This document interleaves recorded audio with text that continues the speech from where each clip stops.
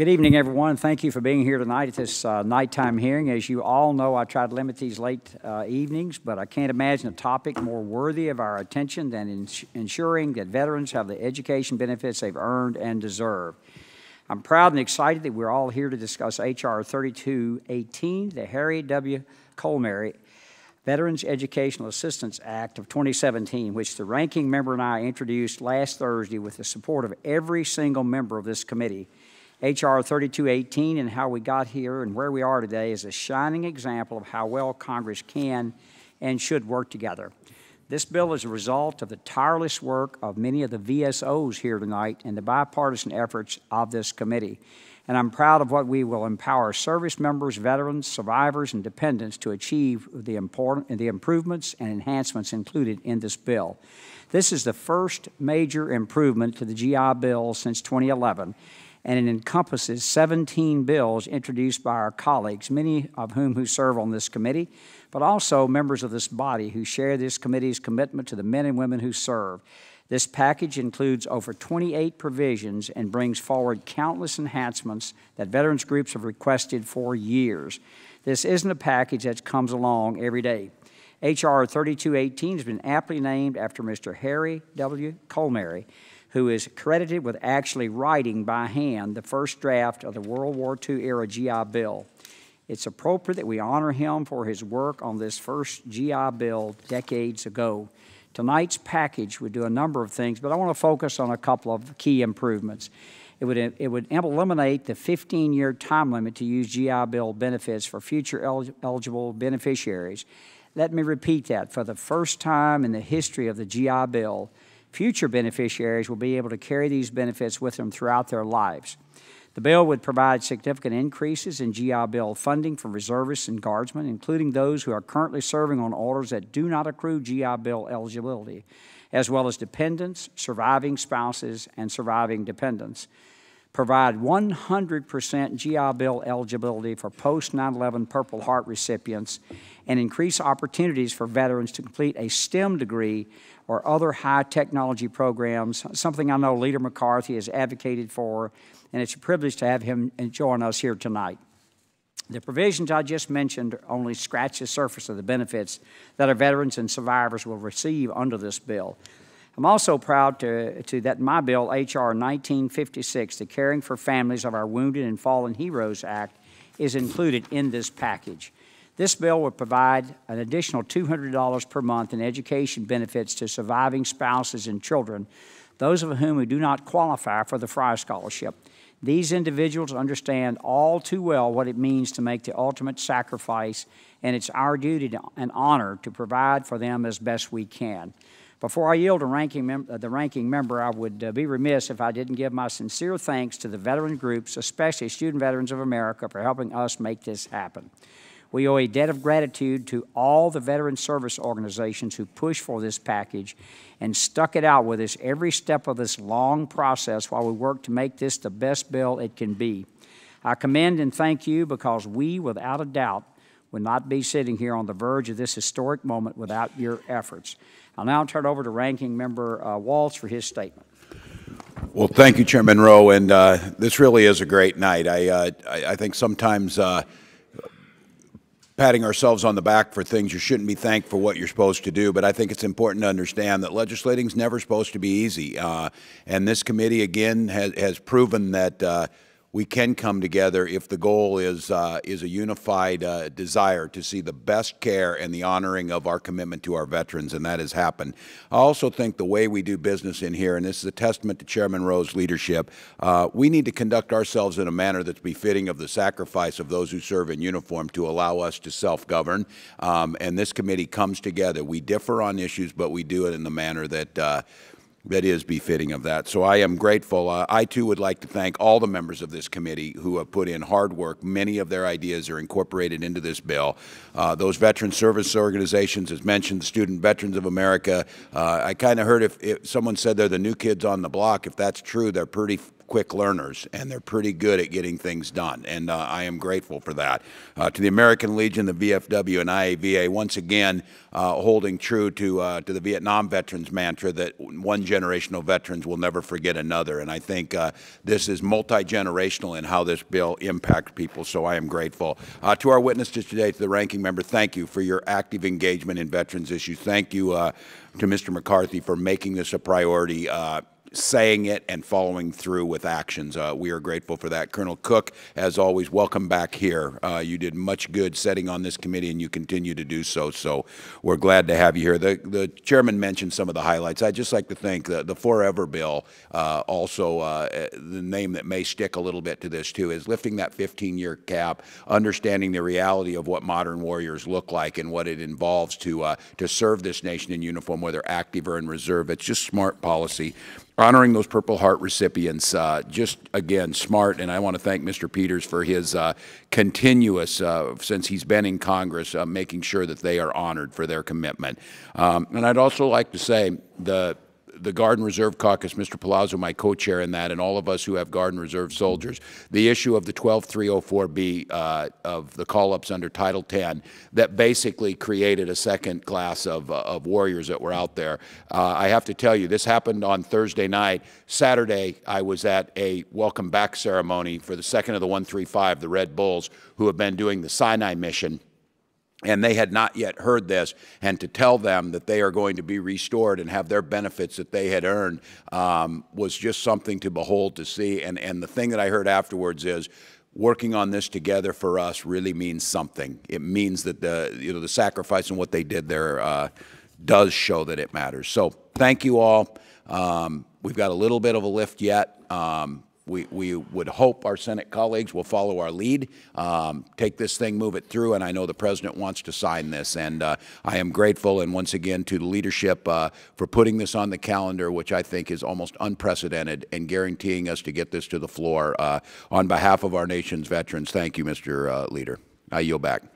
Thank you, gentlemen, for yielding. Before I yield to the committee members with provisions included in the package, I want to recognize Majority Leader McCarthy for 5 minutes to discuss his provision that is included in this bill. You're now recognized for 5 minutes. Mr. Chairman, Mr. Ranking Member, and all committee staff, I want to thank you for the opportunity to present to you and say a few words in support of the GI Bill reforms that this committee will take up this week. First, Mr. Chairman, and to all committee members, I want to begin by recognizing the positive work that this committee has achieved. This committee has shown time and again on a bipartisan way on how to govern. It is an example for all members and all of our colleagues. You will continue to work on a bipartisan basis and lead Congress to deliver on the duty to provide veterans better health care and positive post-service opportunities. The dynamic here is a model for all of our colleagues, as I said, and I look forward to continuing to work together on behalf of the men and women who protect and serve this country. Now, chief among the promises we make to the men and women who serve is to give them support and resources to obtain an education after service. It's the reason why many will at times even sign up. Applying the lessons they learn in the service to the lessons taught in the classroom is an enrichment opportunity that our society benefits from greatly. Now, the post-9/11 GI Bill has long helped countless veterans in educational and career pursuits. But today, we're on the brink of a vast career and work transformations. The rise of artificial intelligence and robotics are upending how jobs are performed, and we have traditionally known them in the past. But as we saw with the advent of the ATM, this disruption has promised to be a job creator, not a destroyer. The challenge before us is securing the right response for Americans to get ahead and take advantage of the changes. Now, news reports have shown and highlighted the skills gap in today's workforce. If we just look at the AP headline on the May jobs report, it was concise. Jobs data could signal a shortage of qualified workers to hire. By 2024, the tech industry is expected to add almost 500,000 new jobs to the industry. However, many tech employers are looking for candidates who have a particular skill set that candidates often don't learn in traditional settings. Consequently, industry employers have turned to non-traditional programs like boot camps, nano degrees, and coding schools to find candidates with the necessary skill set. The traditional career path is no longer a straight shot. These non-traditional technology education models are just part of the solution to closing the skill gap. Just ask Alphabet, Microsoft, Amazon, Ford, GE, or any other of America's great companies, and they will tell you of the promise these non-traditional models hold. But currently, veterans are unable to apply their GI education benefits to these courses. My provision in this legislation creates a pilot program to provide veterans the opportunity and ability to take advantage of these education opportunities. Veterans are prime candidate for tech positions because of their military discipline, ability to work under pressure, and teamwork.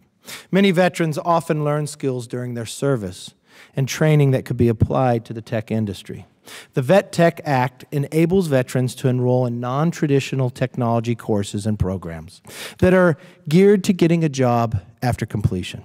The provision also provides the VA the necessary flexibility to approve these education programs while also guarding against abuses. These reforms the committee will consider this week will have a positive impact felt by the veterans returning to civilian life. This impact will be lifelong. And with a renewed commitment to a career preparation, particularly in the technology industry, American industry and our veterans stand to lead in the 21st century.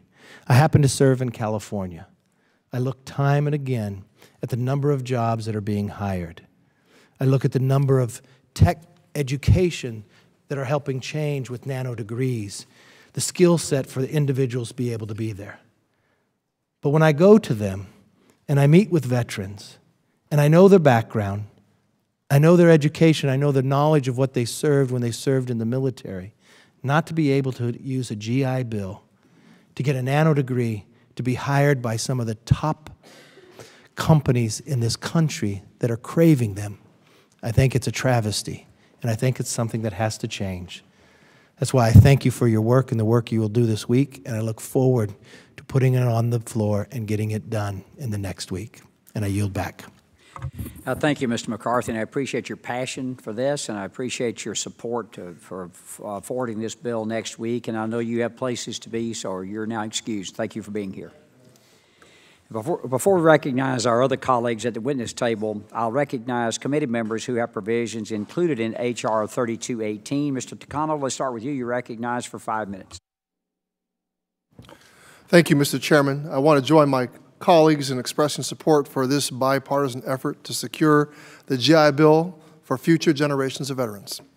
The GI Bill serves two critical functions. First, it is a powerful tool for recruiting talented young people into military service. As we approach our 16th year at war, replenishing our all-volunteer military with patriotic and qualified Americans is vital to our mission abroad and our safety here at home. Second, the GI Bill ensures that veterans return home to more than just a thank you and a pat on the back. It ensures they are given the opportunity to build a rewarding, purposeful, and prosperous civilian life. This legislation guarantees that the GI Bill will continue to perform both of these functions for decades to come. And importantly, it does so without cutting benefits from anyone who is currently serving.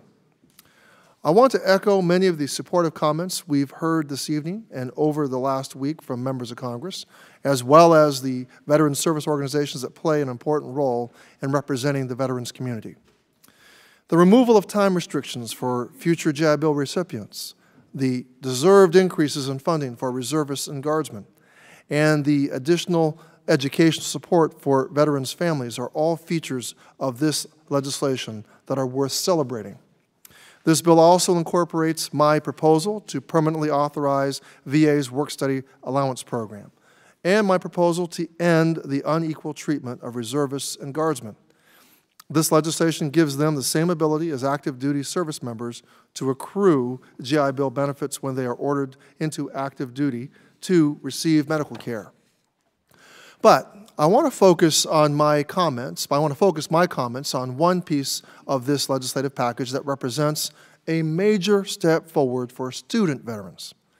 For far too long, a swarm of predatory for-profit schools have exploited the generosity of the GI Bill and have cheated thousands of veterans out of the education and the future they deserve.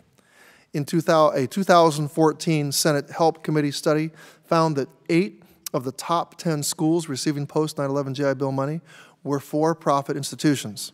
At the time, 7 of those 8 schools were under investigation for unethical business practices, including the now defunct ITT Technical Institute and Corinthian colleges. From 2009 to 2015, these 2 schools collected more than $1 billion in veterans' benefits. I'm pleased that this bill provides relief to the thousands of student veterans who are left with non-transferable credits and a depleted GI Bill benefit when their school abruptly closes in the middle of a semester.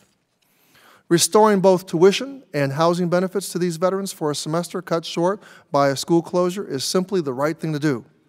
And by making this provision retroactive, we are restoring a measure of justice for the students at ITT Tech and Corinthian, as well as others across the country who have been left out in the cold by a college that shuts down without warning.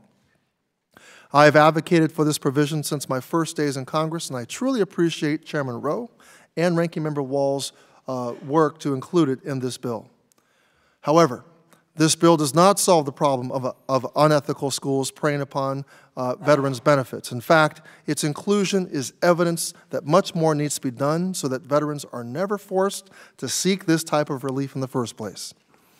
The 90-10 loophole, which allows for-profit schools to count GI Bill benefits as private funding instead of federal funding, continues to incentivize aggressive recruitment of student veterans. That loophole still needs to be addressed. The gainful employment and borrower's defense rules, which the Trump administration has put on hold, would finally establish oversight and accountability for unethical schools. Those rules still need to be implemented. As long as these issues remain unresolved, bad actors in the for-profit education industry will continue to defraud student veterans and taxpayers out of billions of dollars. I look forward to working with my colleagues to build on the progress we've made on this issue. Now, there's no question that we still have significant work ahead of us to address the challenges facing the veterans community, but this legislation is a milestone worth celebrating and certainly worth passing into law. The collaborative nature of this bill reflects the spirit of bipartisanship that has made this committee so effective over the past several months. Once again, I applaud the chairman and the ranking member for their leadership, as well as my colleagues on the committee who contributed to the strength of this legislation.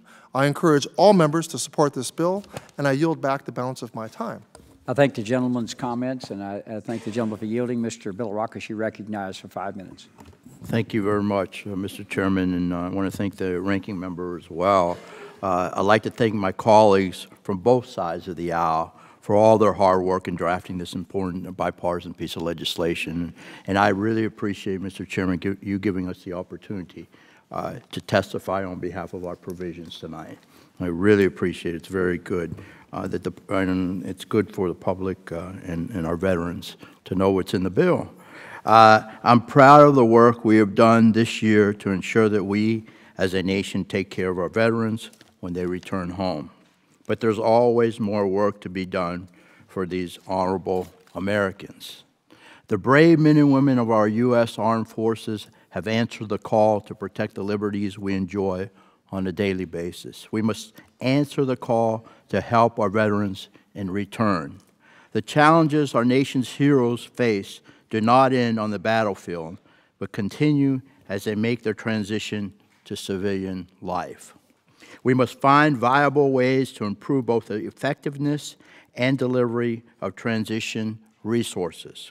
In order to give the best opportunities to our veterans, we must be prepared to address new needs as they are identified. And we're doing that in this committee. I'm very pleased my legislation, H.R. 1994, the Veteran Act, was included in the overall bill we are discussing today. My provision will make necessary investments to the information technology systems of the Veterans Benefits Administration.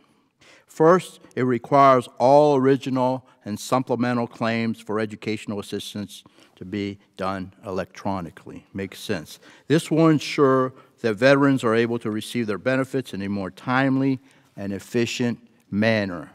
The provision would authorize $30 million to help the VA carry out the mission of assisting our veterans in getting an education and transitioning back to civilian life. The Secretary of Veterans Affairs will be required to submit to Congress a plan to implement proposed changes and improvements within 180 days of its enactment. The plan will ensure that this committee has the necessary information to perform its oversight duties. After a year of implementing the changes, the VA Secretary will also be required to submit a report giving the committee an update on what is working and what is not working so that we can fix it. This will provide the committee with the information necessary to continue to improve, of course, how we serve our nation's heroes. Overall, this section will modernize the GI Bill claims processing and help streamline the system for veterans to receive their educational benefits. Mr. Chairman, I have a letter of support for my bill from the Veteran Act that's included, again from the Association of the United States Navy, which I would like to ask unanimous consent to include for the record. Without objection, so ordered. Thank you, Mr. Chairman. In closing, I remain dedicated to ensuring that our nation's veterans have access to the important educational benefits they have earned and deserve. We have a responsibility to make sure our veterans are fully prepared with the skills, resources, and education they need to thrive in civilian life. I urge my colleagues to support this beneficial piece of legislation, and I yield back the balance of my time. Thank you, Mr. Vice Chairman, for yielding. Mr. Peters, thank you. You're now recognized for 5 minutes. Thank you very much, Mr. Chairman. I do appreciate the chance to take a quick second to speak about my bill that's included in this package. The bill would extend full education benefits to honorably discharged Purple Heart recipients, regardless of their length of service. As you all know, GI benefits are based on a rating system, and you need 36 months of active duty to qualify for 100% benefits. 1 out of every 5 Purple Heart vets from the War on Terror who is using GI benefits does not qualify for the full rating, and others are discouraged from pursuing an education at all because their benefit doesn't cover the full cost of enrolling. This includes veterans like Marine Corps Sergeant Adrian Aranda, whose squad was hit by a landmine outside of Kandahar Airport in Afghanistan just 3 months after the 9/11 attacks. He sustained burns, shrapnel damage to the left side of his body, a broken hand, hearing damage, and a traumatic brain injury. Sergeant Aranda and his squad mates were the first service members to receive Purple Hearts in the War on Terrorism. After his service, Sergeant Aranda went on to earn an associate's degree from a community college and then graduated with a bachelor's from Texas Tech. And while pursuing his education, he discovered that he only qualified for a 50% rating for his educational benefits, despite being severely wounded in the line of duty. We made a promise to the veterans who rushed to serve their country after 9/11 that we would honor their sacrifice and stand by them when they returned. It's wrong that we would exclude veterans like Sergeant Aranda, who suffered life-changing injuries fighting for this country, from receiving full education benefits. By including my Purple Heart bill, we're going to help an estimated 660 Purple Heart recipients per year pursue a college degree or vocational training so they can land a good job and make the peaceful, prosperous transition to civilian life they deserve. In our time of greatest need, these brave service members fought and bled for us. They don't just deserve these benefits. Just like their Purple Heart medals, they've earned them. Thank you to Chairman Rowe, Ranking Member Walz. I've said this is I agree with Mr. McCarthy on this. This is a exemplar of bipartisanship for the rest of the Congress. It's a pleasure to work on this committee. I want to thank the entire committee and committee staff and the VSOs, especially in this case the Military Order of the Purple Heart, for working with us to include this as part of the Forever GI Bill. And I yield back. Thank you, Mr. Peters, for yielding in those kind of remarks. Mr. Kaufman, you're now recognized for 5 minutes. Thank you, Mr. Chairman. Thank you for holding this hearing tonight and for including my legislation in the Veterans Education Assistance Act. Having earned an undergraduate degree at the University of Colorado under the Vietnam-era GI Bill, I fully understand the importance of this benefit to our veterans and to to our nation. My legislation, H.R. 2549, the GI Bill Processing Improvement Act, which I introduced with Congressman O'Rourke, would ensure those receiving GI benefits for their military service do so in a more timely manner. It also improves oversight of schools and educational facilities who receive VA funding for requiring them to certify that GI Bill funds received are in fact used for veteran services. Lastly, my legislation would require that school certifying officials, SCOs, are properly equipped to better counsel veterans on academic courses and their financial benefits. By requiring more transparency and efficiency from our academic institutions serving our nation's veterans, we ensure our veterans use their GI Bill benefits to realize their full potential. Mr. Chairman, I am also proud to be an original co-sponsor of this larger GI Bill reform effort.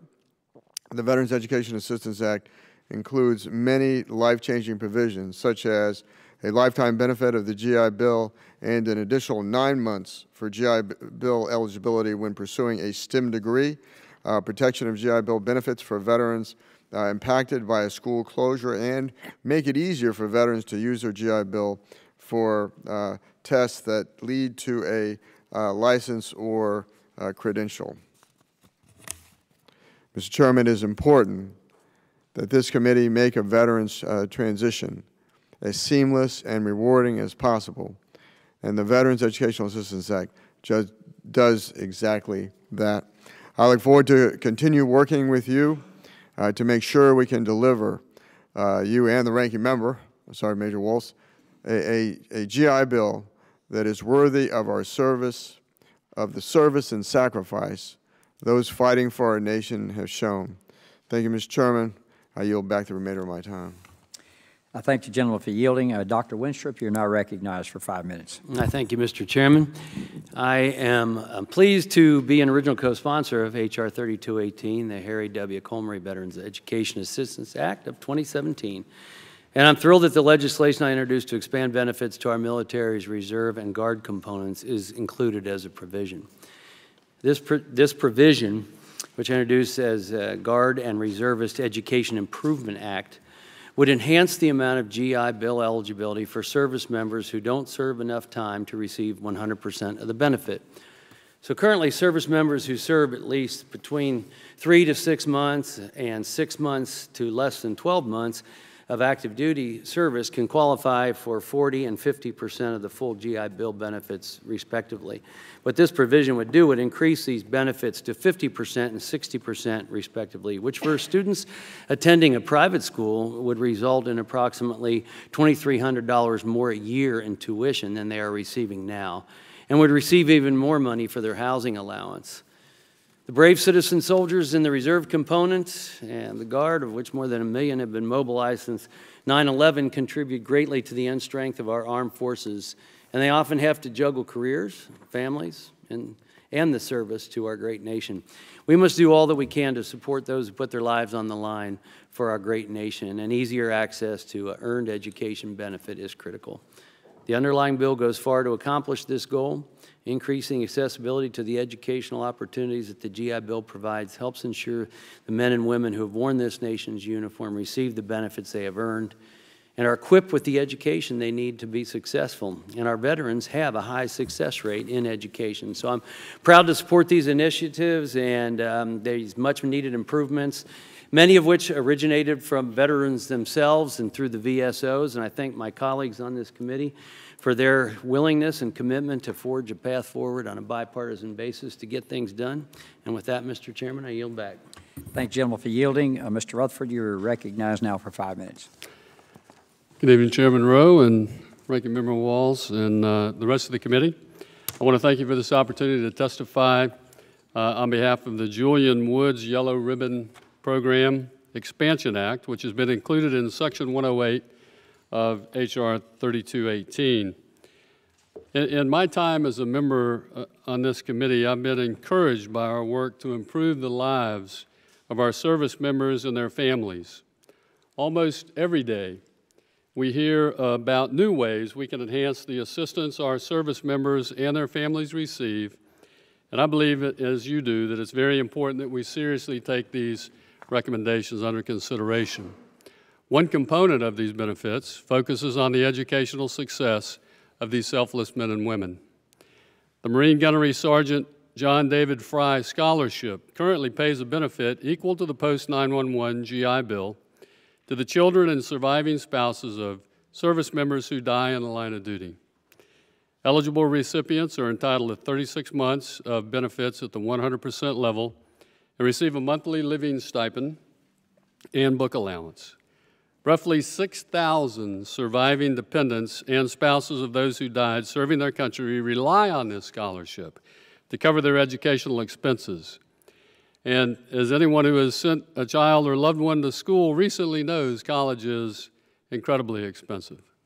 The current benefit payment of the post-911 GI Bill is roughly $23,000 a year, which covers most of the institutions, though not the intent of the law. This cap places financial restrictions on prospective students that have suffered hardship of losing a loved one. For service members on the post-9/11 GI Bill, this is where the Yellow Ribbon Program comes in to help.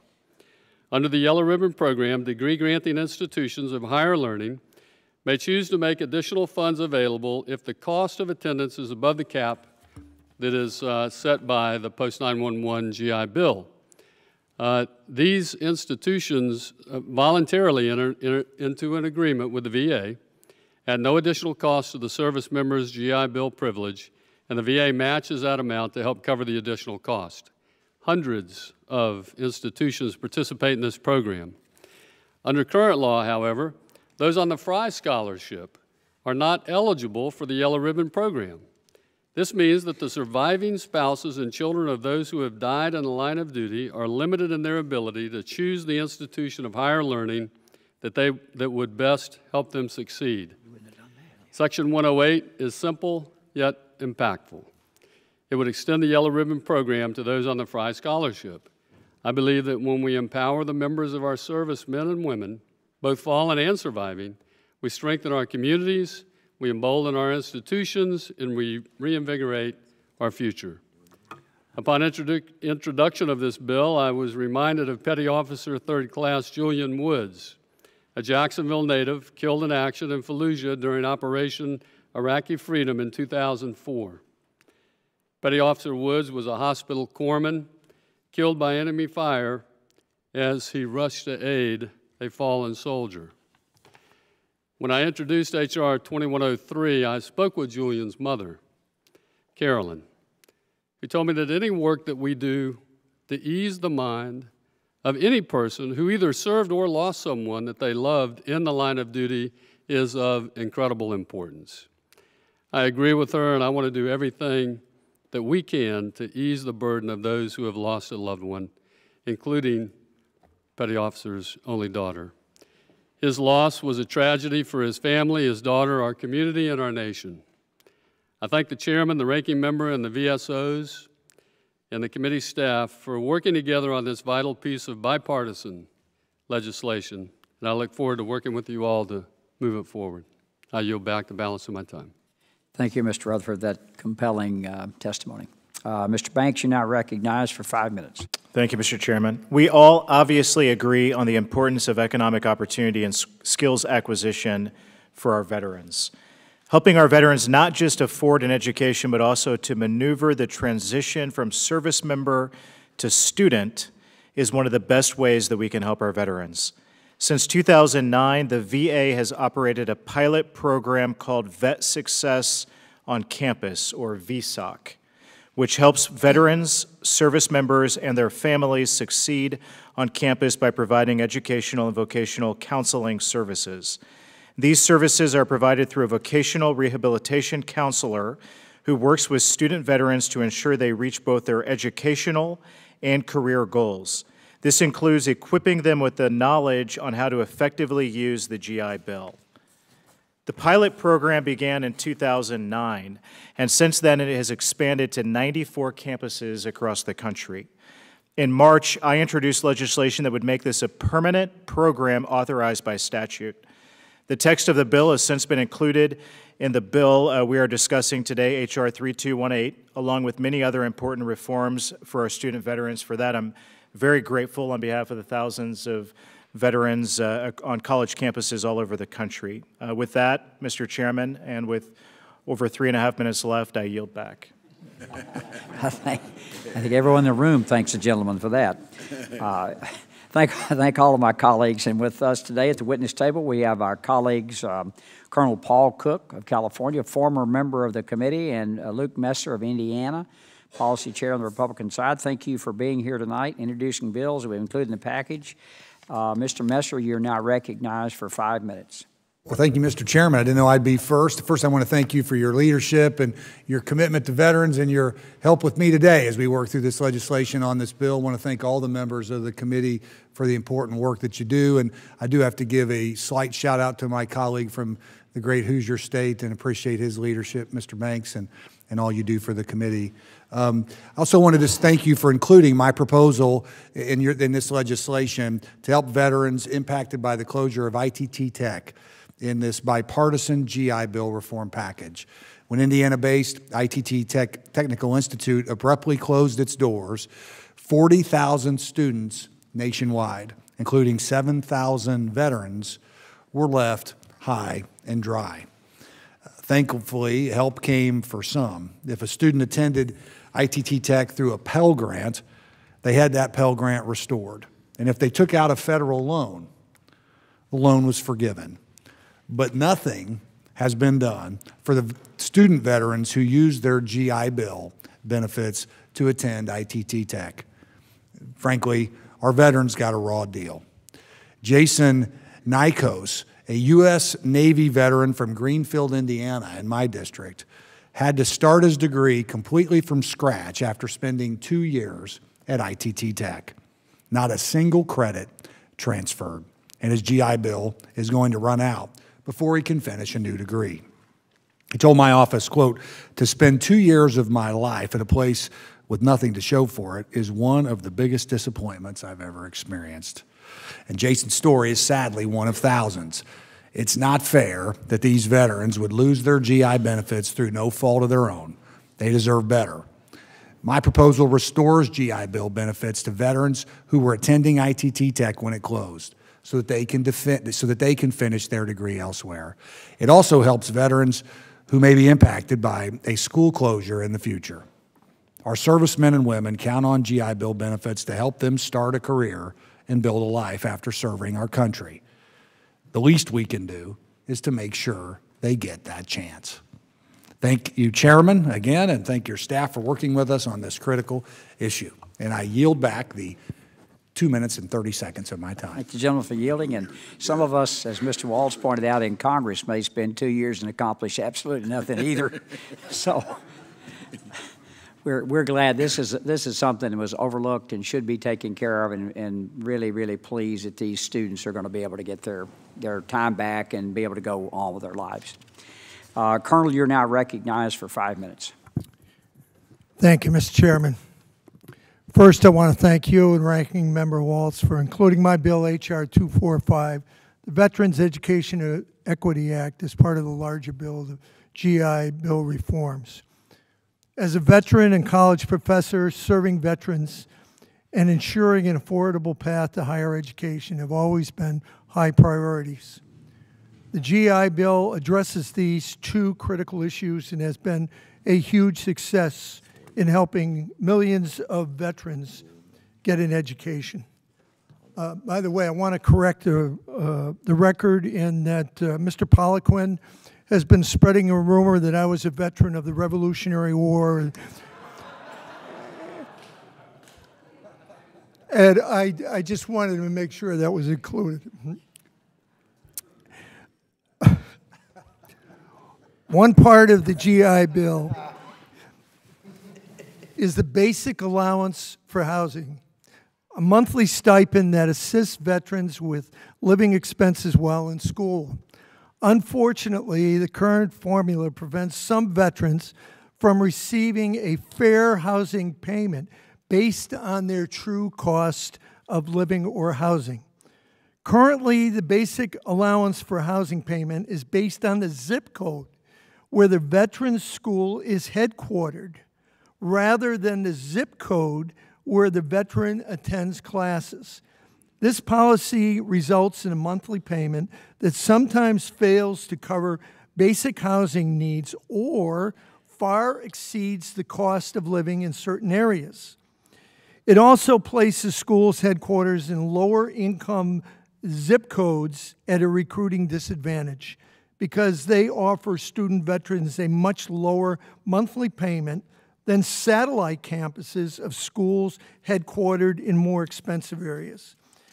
In the Morongo Basin, which is the home to the Marine Corps Air Ground Combat Center, and I might add that one of the members of your committee was formerly served in that area. Where I live, many of the veterans utilizing the basic housing allowance are adversely affected by the current payout formula. Take, for example, one community college is located and headquartered in Joshua Tree, California, a low-cost area, and a second one is headquartered in Orange County, California, a very expensive area, but offers classes at satellite facilities in the Morongo Basin. Because the current basic allowance for housing payment is calculated based on the zip code where the college is headquartered, veterans in the the Morongo Basin taking classes from the Orange County-based college receive as much as $1,000 more per month than students taking classes at the locally headquartered community college. These are students living in the same community with the same housing costs, but one student receives significantly more money than the other student. This not only affects effectively subsidize some schools at the expense of others, but also wastes valuable taxpayer dollars that should be spent on educating our veterans. In other communities, the reverse is true. Satellite campuses that are headquartered in less expensive communities can leave student veterans without sufficient funds to cover their housing needs. The Veterans Education Equality Act fixes this discrepancy by calculating the basic allowance for housing payments based on where the student attends classes, not where the institution of higher headquarters is, where the institution of higher learning is headquartered. This bill ensures veterans receive an adequate and fair housing allowance while eliminating a source of abuse in the program. It will ensure that veterans receive payments that meet their true costs of housing. Chairman Rowe and Ranking Member Waltz, I want to thank you both again for including my bill in the Harry Colmery Veterans Educational Assistance Act of 2017. I have 15 seconds, and I want to also add that to the time left on it, and I talk longer than most people. Thank you again for... You could have some of my time. Thank you, Colonel. You could have some of my time. No, I appreciate both of you all being here, and we'll forego a round of questions for our colleagues. Any questions anyone may have may be submitted for the record. Thanks both for you being here. You all are excused now. Thank you, sir. Thank you all. Thank you. Joining us on our second panel and final panel is Mr. Kurt Coy, Deputy Undersecretary for Economic Opportunity at the Department of Veterans Affairs, who's accompanied by Mr. James Ruhlman, Assistant Director for Policy and Procedures of the VA Education Service, Mr. Patrick Murray, Associate Director of the National Legislative Service for the Veterans of Foreign Wars, Mr. William Hubbard, Vice President of Government Relations for Student Veterans of America, Mr. John Kamen, Assistant Director of the Veterans Employment and Education Division for the American Legion, and Ms. Ashlyn Haycock, the Senior Coordinator for Education Support Services at the Tragedy Assistance Program for Survivors. Thank you all for joining us tonight. Your complete written statements will be entered into the hearing record.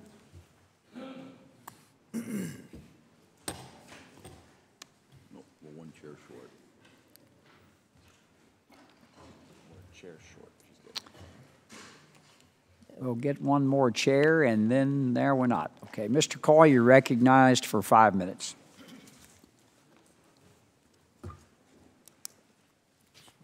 Good evening, Chairman Rowe, Ranking Member Waltz, and distinguished members of the committee, and particularly those members of the Economic Opportunity Subcommittee. Thank you for the opportunity to be here today to discuss legislation pertaining to the Department of Veterans Affairs programs. Perhaps more importantly, thank you for your passionate interest in our student veterans. It is an honor to be here to represent VA and those individuals excuse me, who work hard every day to deliver those benefits veterans have earned. And if I may, we would also like to again compliment the committee staff for their professionalism, hard work, and passion to assist veterans. Accompanying me today is James Ruhlman, Deputy Director of our Education Service. As we reviewed the Harry W. Colmery Veterans Education Assistance Act of 2017, we are encouraged by the number of sections aimed at improving educational opportunities for veterans and their beneficiaries. When I testified at the Senate Veterans Affairs Committee on many of the same proposed legislative actions, I said the post-9/11 GI Bill is truly transformative. In a recent talk I gave, I indicated that the original GI Bill, or Servicemen's Readjustment Act of 1944, was the product of what happens when goodwill and the right thing come together in Congress. It created a civic renaissance by treating all veterans as first-class citizens. Empowering veterans proved and continues to prove to be the catalyst to revitalizing and driving America forward. The original GI Bill was heralded as a success and a major contributor to America's stock of human capital that sped long-term economic growth across the nation. 8 million World War II veterans used the GI Bill, and Tom Brokaw called them the greatest generation.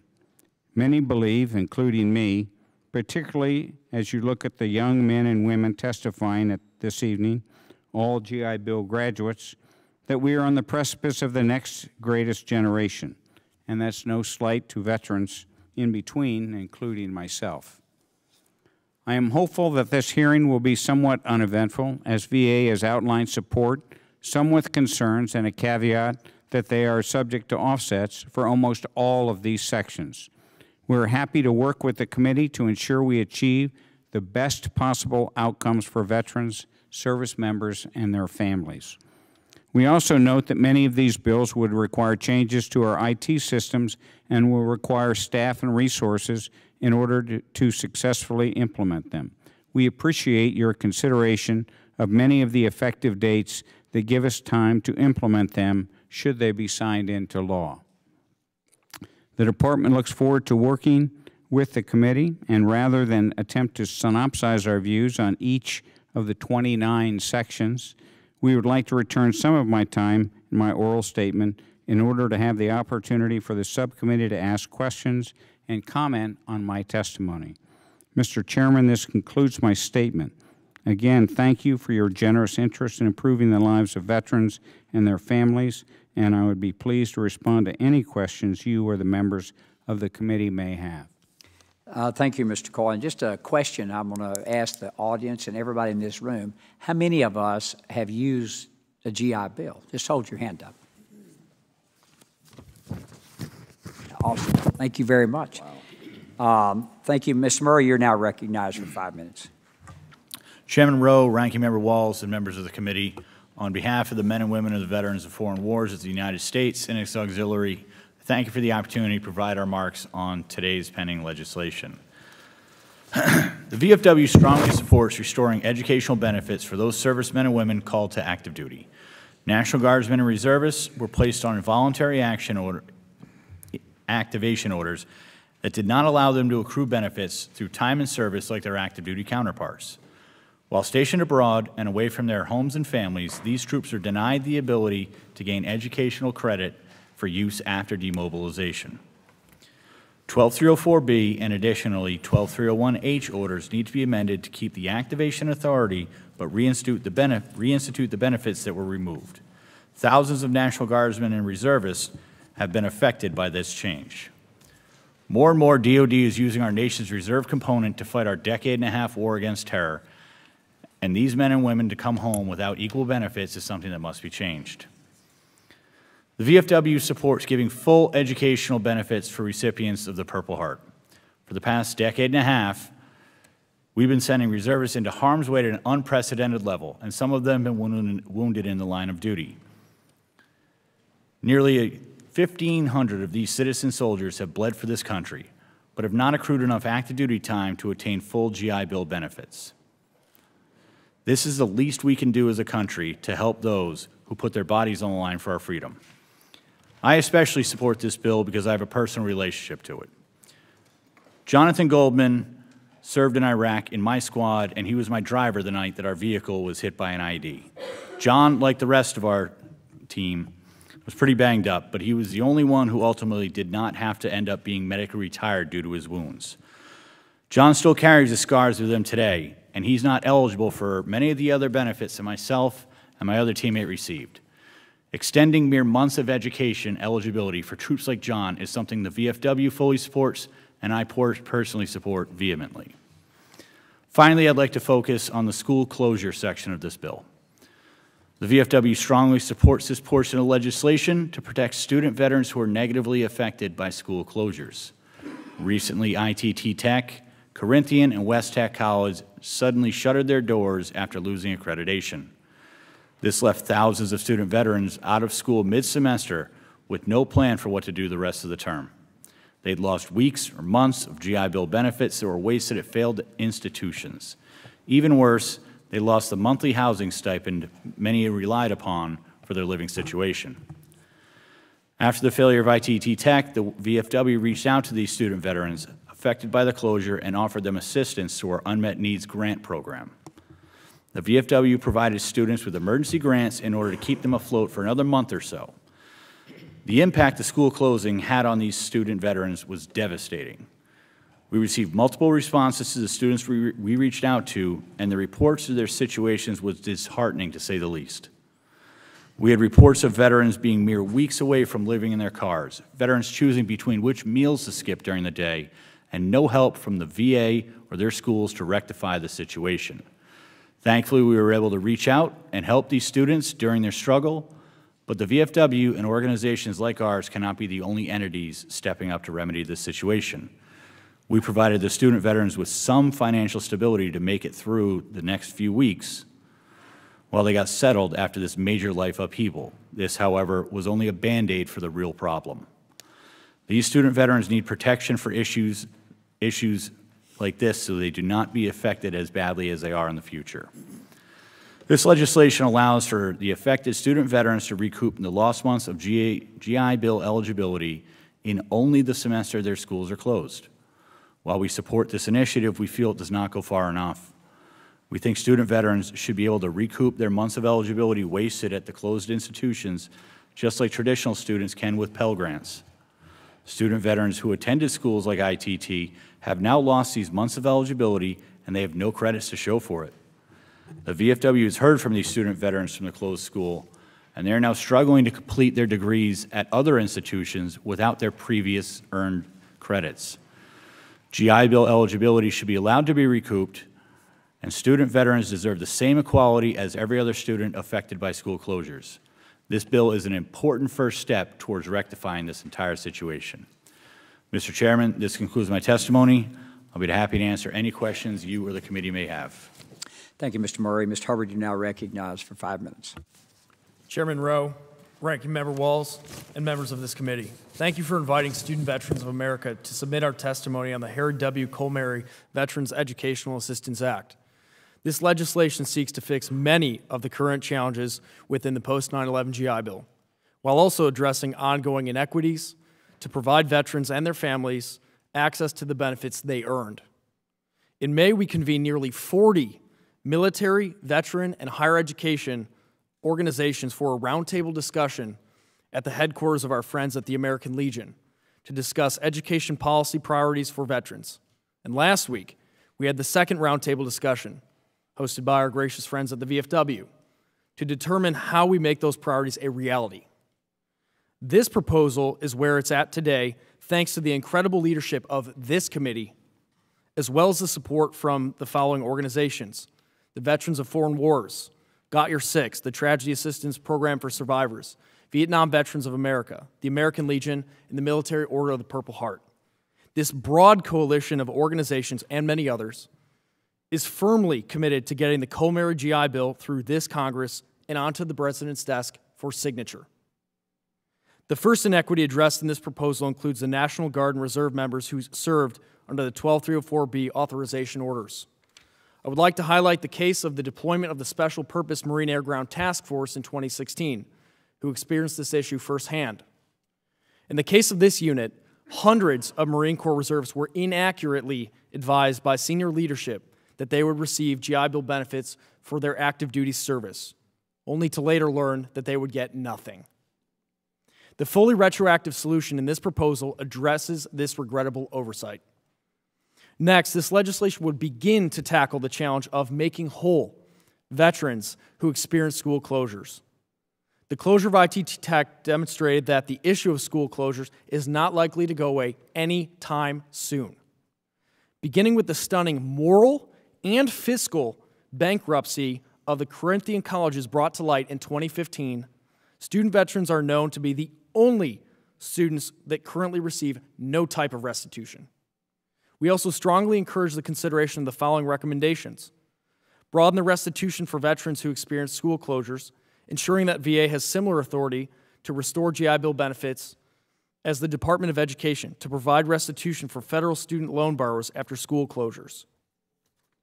Full funding for the state approving agencies, the watchdogs of the GI Bill, with a total annual increase from $19 million to the requested funding rate of $26 million, with assurances that these additional funds will help prevent future school closures by looking out for signs of predatory programs. Restoration of GI Bill benefits for any credits earned at a closed school that cannot be transferred to a new program or institution, with a specific focus on providing relief to the beneficiaries affected by the ITT closures. We also enthusiastically praise this committee for the recognition of the importance of and the value of science, technology, engineering, and math, STEM, degrees. These degrees provide a high value for the veteran and the country, but often require additional time to complete. We would like to work closely with the SAAs to ensure students entering these fields are protected and that they reflect the national need. I want to also acknowledge Congressman David McKinley and Congresswoman Dina Titus for recognizing this challenge early and remaining steadfast in pursuing the STEM Extension Act, now included in this package as the Edith Rogers Scholarship. When I first saw the text of this bill, I thought, if student veterans sat down to write a bill, it would look like this.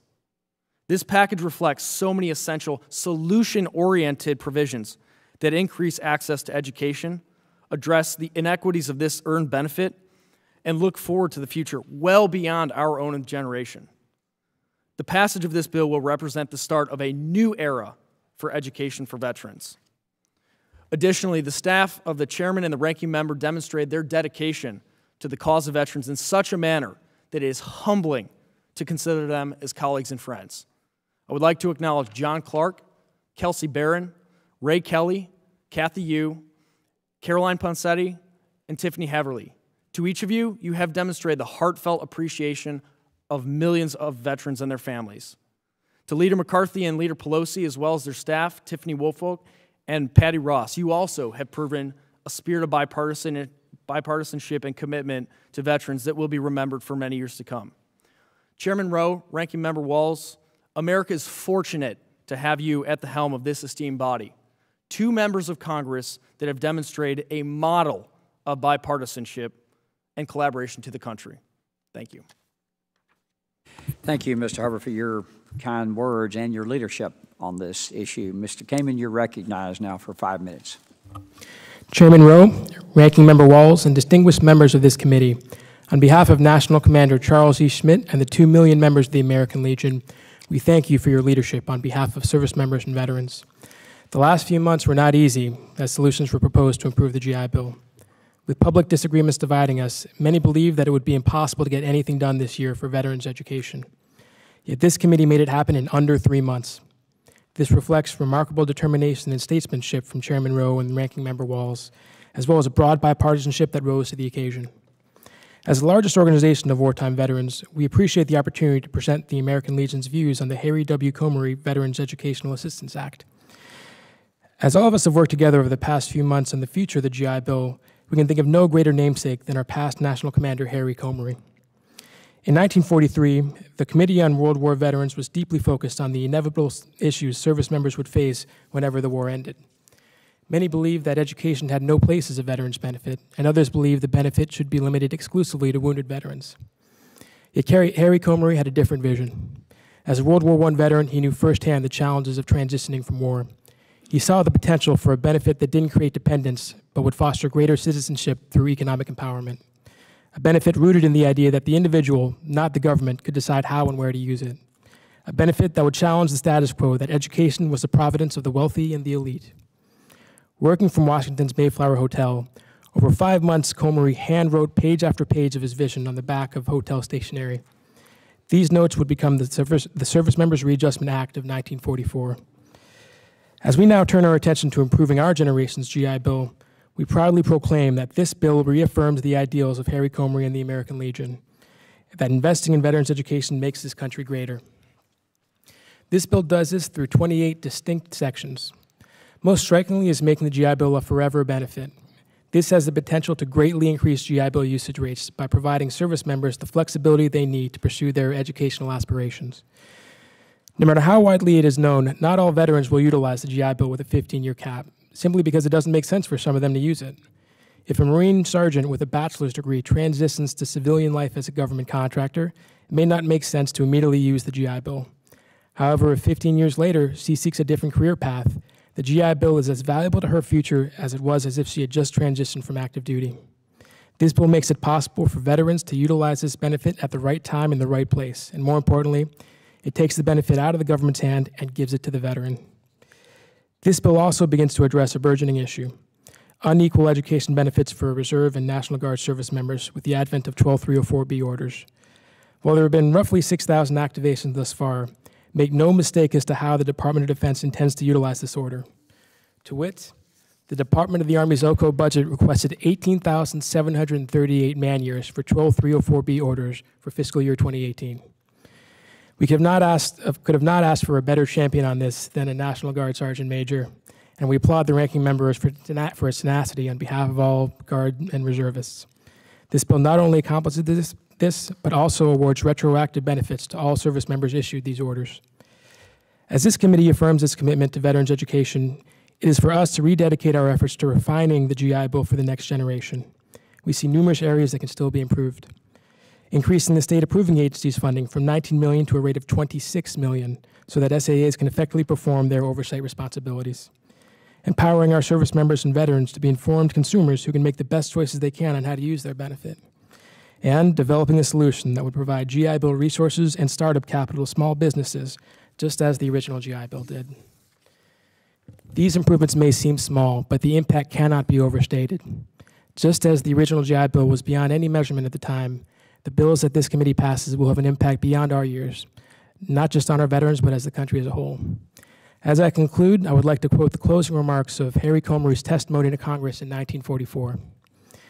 "These men will be a potent force for good or evil in the years to come. They can make our country or they can break it. They can restore our democracy or scrap it. They can promote world order or World War III. The answer lies in leadership. We look to the American Congress to step forward and give some of that leadership. This is your opportunity, and you can count on the American Legion to add its experience and influence to assist in guiding and directing the nation along the path of peaceful progress." Chairman Rowe, Ranking Member Walls, distinguished members of this committee, to evoke Harry Colmery, you can still count on us today. Thank you very much, and I look forward to your questions. Thank you very much, Mr. Kamen. Ms. Haycock, you're recognized now for 5 minutes. Chairman Rowe, Ranking Member Waltz, and distinguished committee members, thank you for the opportunity to speak on behalf of surviving families of our nation's fallen heroes. I am the surviving daughter of Army Sergeant First Class Jeffrey Haycock, who died in the line of duty in 2002, and Air Force veteran Nicole Haycock, who died by suicide in 2011. In 2010, I was one of the very first recipients of the Marine Gunnery Sergeant John Fry Scholarship, and for that opportunity, I'm incredibly grateful to this committee. TAPS would like to thank the committee for several expansions of survivor benefits included in the Jeff Miller and Richard Blumenthal Veterans Healthcare and Benefits Improvement Act of 2016, such as guaranteed in-state tuition for Fry recipients and additional time to utilize the Fry Scholarship for our earliest post-9/11 widows. TAP's main legislative priority over the last several years has been the expansion of the Yellow Ribbon Program to Fry Scholarship recipients. Currently, only those receiving the post-9/11 GI Bill and those with transferred entitlement are eligible. If the veteran is still alive and transferred their benefits to their dependents, they would be eligible for this expanded benefit, while children and spouses of America's heroes who died in the line of duty are not. We would like to see this inequity corrected. This impacts children like Emily McClemens, whose father was an Army officer, killed in action in 2011 when Emily was just 13 years old. Emily is a sophomore at Texas Christian University. The tuition is over $40,000 per year, but her Fry Scholarship only covers $22,000 of it. That is more than $18,000 that Emily has to come up with every single year. TCU offers 750 Yellow Ribbon Program scholarships, and they only filled 300 of them this year. These are slots that could go to children like Emily to pursue her dreams and allow her to graduate from college debt-free, a dream her father had for her. TAPS strongly supports Section 108 of HR 3218. TAPS is also advocating for an increase in Chapter 35 education benefits. The current rate is $1,024 per month and is far inferior to the rates of the post-9/11 and Montgomery GI Bills. The rates have not been increased with the exception of for cost of living since 2003. Many of TAPS survivors are not eligible for the Fry Scholarship because a service member died before 9/11 or died in veteran or retiree status. This includes children like Shanna Pellegrin, whose mother, Navy Lieutenant Corinne Pellegrin, died in the line of duty just a few months before 9/11, making her ineligible for the Fry Scholarship. Shanna is a rising sophomore at Virginia Tech. She's also here with us this evening. Her father has had to pay a large portion of Shanna's college out of pocket because the $9,000 a year under Chapter 35 is not enough to cover the cost of attendance. While the extra money per month included in proposed legislation would not cover everything, it would make a huge difference to families like Shanna's, who are not fortunate enough to be eligible for robust benefits like Fry, even though their service and sacrifice were the same. TAPS strongly supports Sections 202 and 203 of HR 3218. We are also grateful for the inclusion of a technical change for transferred entitlement in Section 109. Currently, a service member or veteran who has transferred their GI Bill can adjust the number of months of eligibility between the different family members. But when they die, those months are locked in, and the family cannot adjust them as needed. This impacts survivors like Colleen Bowman, whose Army husband died from burn pit exposure in 2013. Sergeant Major Bowman was medically retired because of terminal cancer, so his children are not Fry eligible. But Sergeant Major Bowman split his GI Bill between his wife and 4 daughters. Colleen has no intention of ever using her allocated months and would like to give it to her children, but because of current regulations, she cannot do this. This would not allow families to add new transferees, only adjust the number of months amongst themselves, something the service member would have been able to do if they were still alive. TAPS strongly supports Section 109 of HR 3218. TAPS is proud to have worked closely with partner organizations such as Student Veterans of America, the American Legion, and the Veterans of Foreign War to raise awareness of the many issues in the Harry W. Colmery Veterans Educational Assistance Act of 2017. TAPS supports the bill in its entirety, but specifically the points that impact survivors. We would also like to reiterate our support for the removal of the arbitrary 15-year eliminating date. We understand that these programs are expensive, and we appreciate that there is a recommendation to fund these changes, as well as the upgrades to the GI Bill. Our families have already paid the price for these benefits through the loss of their loved ones. The proposed legislation protects and expands survivor benefits, creates new and innovative programs for veterans, and helps sustain the GI Bill for a new generation of service members. Thank you for this opportunity, and I'm honored to answer any questions. Thank you very much, Ms. Haycock, for your advocacy, and it really struck a nerve with me. I know in, 52 years ago, a good friend of mine was killed in Vietnam and left 4 children. Basically, our country provided nothing for them. Unbelievable that we provided almost, our lives were worth $10,000 from what Colonel Cook was talking about in Vietnam. This was so easy for me to support, and I was so passionate because of what happened to that family. And to this day, I still mourn him. And it affected how his kids grew up, the kind of education they could get. This is a great addition to this bill, and I want to thank you for your advocacy that you do each and every day. Mr. Waltz, I have no questions at this time. On behalf of the committee, I want to thank you all for being here, but I have no questions. I'll yield to you. No, I don't either. I would just like to thank you, and the words together, I think, again, I go back to this of the way we all conduct ourselves in respect of that sacrifice that was given to self-govern and getting this right. And a thank you to Mr. Coy and the VA for carrying out these and being partners in this. We really appreciate the guidance and the expertise as we started to craft these, so thank you for that. I yield back. Thank the gentleman yielding. Mr. Billeracus, you recognized. I have no questions, but I want to thank the ranking member and the chairman and the VSOs for working together for our veterans. This is incredible stuff, and it's a big deal. And I may not get in the newspaper tomorrow morning, but this is why we're in Congress. This is what we should be doing to help our true American heroes. So I yield back, Mr. Chairman. Thank you. Thank the gentleman for yielding. Mr. Takano, you're recognized for 5 minutes. I will follow suit and ask no questions, even though I have some, but I will refrain until later. We are all learning up here. We're putting the bar pretty high tonight. Mr. Coffin, you're recognized for 5 minutes. Mr. Chairman, I have no further questions other to thank the panel for working on this issue and your dedication to it, as well as the chairman and the vice president. Vice Chairman, I yield back. I thank the gentleman for yielding. Ms. Brownlee, you're recognized for 5 minutes. I have no further questions either, but too, I want to just express my gratitude to really everybody in this room and the leadership on this committee. It really is an important day and a memorable day, and looking forward to the markup and the President's signature and getting this bill going. Thank you very much. I yield back. I thank the gentlelady for yielding. Dr. Winstrup, you're recognized for 5 minutes. I just have one question. Since everyone works so well together on all this, do you all have any questions of us? If not, I yield back. Thank the gentleman for yielding. Ms. Custer, you're recognized for 5 minutes. I don't have any questions. Thank you, and thank you to all our colleagues. And I just hope we can get the word out that Congress can work together and get something done. Thank you. I yield back. Thank the gentlelady for yielding. Ms. Radewagen, you're recognized for 5 minutes.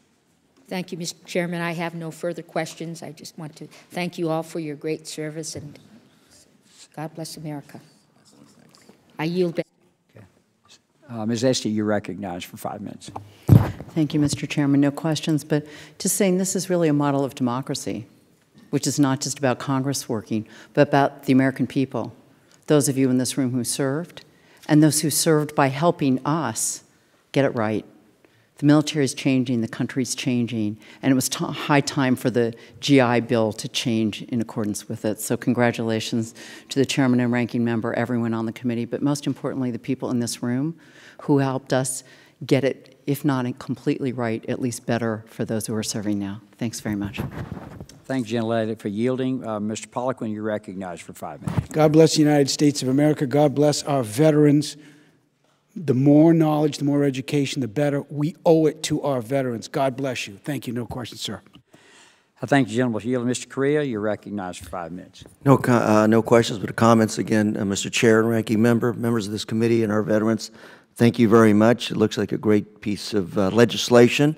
I'm going to put it to the acid test in the next few weeks. I'm going to go back to my district and do a road show with my veterans and see what they have to say. I think they're going to be happy, but they have the final say. Thank you very much, sir. Thank you, Mr. Correa. Thank you, sir.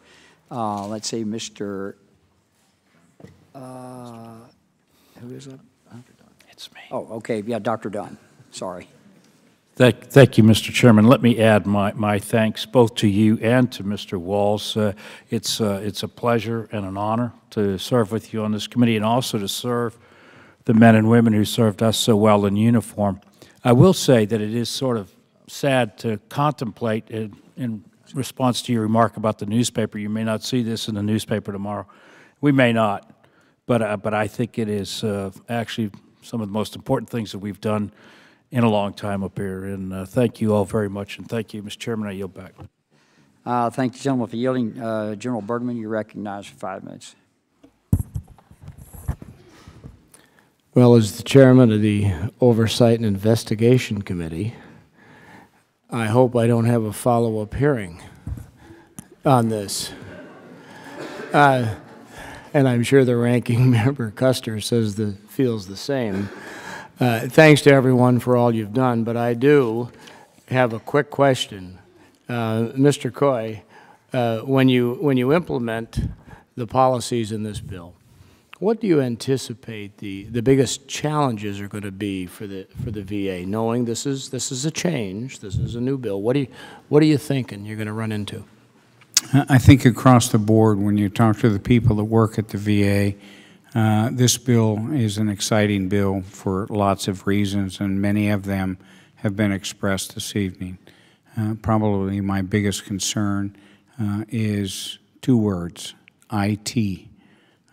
We have an IT system, and much or almost all of these sections require some degree of changes in our IT system, and that's what concerns me the most, sir. Okay. Thank you. Mr. Hubbard, in your written testimony, you discussed the IT needs of the GI Bill, and they're often looked. Could you please address that thought and how it is, best addressed in this bill? Yes, thank you for the question, Congressman. I appreciate that. We, too, support the VA on a daily basis. We work closely with their staff and are intimately familiar with many of the needs required to implement many of these provisions. As such, we had that expressed in there and certainly fully support the VA. Would love to work with this body to ensure that the intent of this legislation is carried out and executed properly and to the full extent of the available provisions provided. And we look forward to that. Okay, thank you. And I just, I know it's early in the process here. We're just, we're before even to roll out. But I just implore the VA and all the VSOs and all those involved with the rollout of this, that sense of urgency when it comes to actually catching something early on when it's not going right. That sense of urgency brings it to the forefront so we can address the issue on behalf of the veterans. And with that, sir, I yield back, Mr. Chairman. Thank you, gentleman, for yielding. Mr. Banks, you're recognized for 5 minutes. Thank the gentleman for yielding. Mrs. Gonzalez-Colon, you're recognized for 5 minutes. Thank you, Mr. Chairman. I will have no questions, but I would like to commend and recognize your leadership and Mr. Waltz. It is an honor to serve in this committee under your leadership. I think it's a great opportunity to see things happening in just 7 months of being here. So many great legislation. And being here today, amending and having a new bill, a GI bill, I can't vote in the floor, as you may know, as a representative from the island. But this bill, I will be on Wednesday in this markup when I can vote. And representing 3.4 million American citizens that do go to war and represent the United States in every branch of our military that do serve proudly. I feel very honored to be original co-sponsor of this bill. Thank you, and I yield back. I thank the gentlelady for yielding. Mr. Rutherford, you're recognized for 5 minutes. I yield back, Mr. Chairman. I have my time. Other than I don't want to miss the opportunity to thank all of our VSOs, everyone in this room. Thank you so much, panel, and thank you, Mr. Chairman and Ranking Member and Committee. God bless. Thank you, gentlemen, for yielding. And on behalf of this committee, I want to thank each and every one of you for your testimony and your incredible hard work, along with the staff, over the past several months. We've had a hiccup or two getting where we are tonight, sitting here, and Wednesday we're going to mark this up, and I hopefully get unanimous consent and on board. And I can't tell you how much I appreciate personally your effort of all the organizations in this room that sat down around the table with staff and worked out the issues. And it is the way it should work, and I can't not thank you enough for that. I'll now yield to Mr. Waltz for any closing statements. I think there are 3 or 4 things that are, for me, absolutely terrific. My GI Bill benefit ran out in 10 years. This is a lifetime benefit. People are having to retrain in their lives now for these incredible tech jobs and so forth that are out there to be had right now, high-paying jobs. I think the Guard and Reserve, that's bothered me since I've been here, that we didn't call a Guard and Reservist a veteran, and it just bothered me, tremendously bothered me. And I think now doing the right thing for the Guard and Reserve is to me, very important. I think the Purple Heart recipients. That's, I mean, that goes without. I think Americans wouldn't understand why that wouldn't happen. And I think once they understand that it is happening, I think they'll be very pleased that this committee and that the VSOs and others have worked toward this means. And another one for me are the Gold Star families that lose a loved one in service to our great nation and then find out that we're not treating them the same as others. That was wrong, and we've corrected those wrongs in this bill. And once again, I can't thank you enough for the work you've done to make this successful. And before we close, I ask unanimous consent that statements be submitted into the hearing record for the following organizations and individuals: Representative David McKinley of West Virginia, Representative Mark Wayne Mullen of Oklahoma, Representative Tim Ryan of Ohio, Representative Susan Brooks of Indiana, Representative Raul Labrador of Idaho, the Military Order of the Purple Heart, the National Guard Association of the United States, the Veterans Education Success, Captain Edward H. Hill, Vietnam Veterans of America, High Ground Veterans Advocacy, Iraq and Afghanistan Veterans of America.